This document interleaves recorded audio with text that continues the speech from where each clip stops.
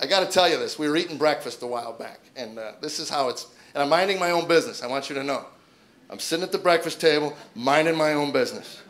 I might have been whistling that morning, would explain why I didn't hear her ticking on the other side of the table. All I wanted to do was butter a waffle. That's it, just butter my waffle. Some of you guys know what I'm talking about. No family business, no talk, no nothing, butter a waffle. So it's, sweetheart, could you pass me the butter knife?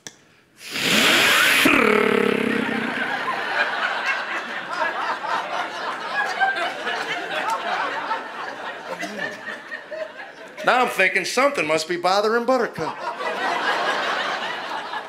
So I asked, "Something on your mind?" She says, "I'm fat." Every man in this room knows you can't respond to that.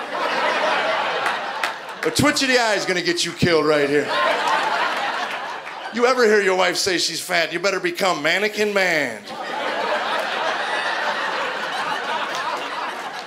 You don't move a muscle and you don't say anything. Worst thing you could say is, well, maybe if you laid off the brownies for breakfast. And you don't want to mention ice cream's not supposed to go in the Slim Fast.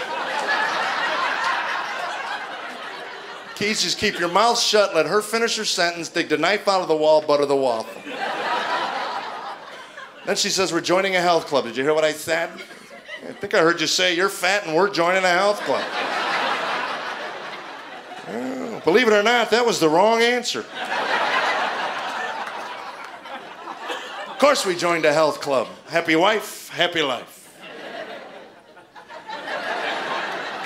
And if there are two people that inhabit this rock that should have never purchased a health club membership, it is my wife and I. Talk about lazy. We've woken the kids up to get the remote for the TV. We've had an exercise bike in our bedroom for 11 years. It's got 1.5 miles on it.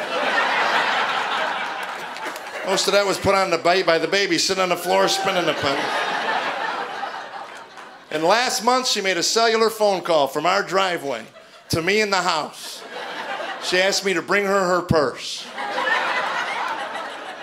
What do you do with that call? You go, "Hello, get my purse." "Where you at?" "I'm in the driveway. Going to the health club and I need my ID." How lazy are you? "Hey, go get your mother's purse and bring it to her."